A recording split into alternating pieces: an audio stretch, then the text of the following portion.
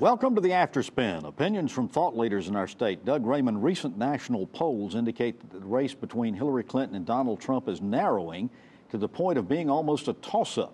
Is that true in North Carolina, and what might it mean in November's elections? Well, of course, it's May going on June, so we still got a lot of time and a lot of things can happen. But I think it is going to be close. And I'm just fascinated, and it's going to happen right here. When you just objectively look at what Donald Trump does, you just get flooded with emails and comments. Oh, I can't believe you like that idiot. Every person that Donald Trump has put in his crosshairs, he takes them out.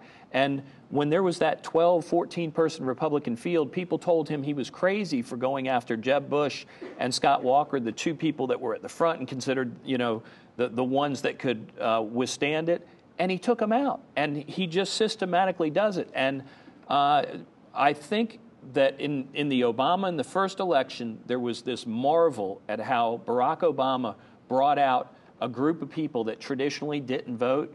Where is the marvel? Donald Trump is doing the same thing, and you can't put him in a tighter category as in black voters or whatever, but there's just a cross-section of voters that for some reason, whether it's good, solid thinking or not, whether it's because he's a TV star, Donald Trump is getting those people to the polls, and I think he's going to get the people to the polls in November. Now, between now and then, anything can happen, but I still think, even today, people are vastly underestimating Donald Trump and what he can do.